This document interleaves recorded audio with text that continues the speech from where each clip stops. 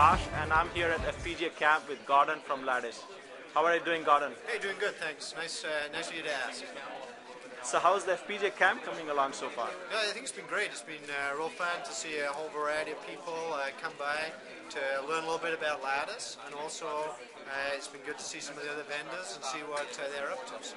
So I see that you have a booth here set up. Tell us a little bit about what you're demoing here today. Yeah, sure. So what we were really wanting to demo today is the capability that we have to very rapidly enable people to develop their design. So at Lattice, we've got this concept that's really, you should be able to know that the hardware is working in seconds, and you ought to be able to get to a point that we refer to as known good starting point, literally within minutes, hopefully within 30 minutes. So we've been busy developing or demonstrating our MarkXO mini board, which lets people pull together a simple microprocessor-based control chip for their board. Then we've been demonstrating the Mark 4000 ZE Pico development environment. This is a great little board. It operates off a coin battery.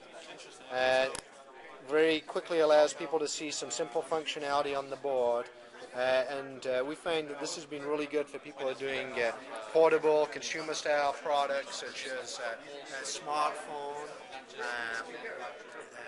digital camera, digital video camera, and this is a great way for people to accelerate that design process.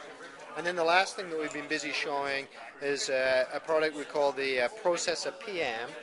So the Processor PM is really a kind of nice chip that allows people to very cheaply and in a small area implement voltage supervision, watchdog timer generation, and reset generation. And again, this board is a great way for people to get the first prototypes going, check out the chip before they commit to the circuit board. And I know these boards are very affordable. And so how can one get hold of these boards? What's the best way of getting more information? So the MarkXO mini board, so the board, all the cabling that you need to operate it, and the quick start guide is available for $89 right off the Lattice website. Then the 4000 Pico board is available on the Lattice website for $69.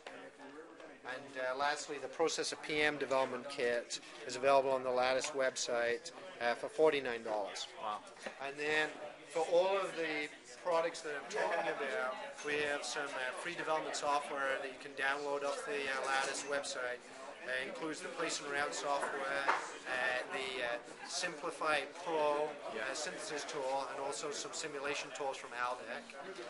And then the reference designs and the projects associated with each of these boards is also available for download off the website, so that once you've seen the board work, you can take the design that we use, recompile it in minutes, and then reload the bitstream into the pod and get to that known good starting point. Great. Thanks a lot for coming here today, and thanks for speaking with us.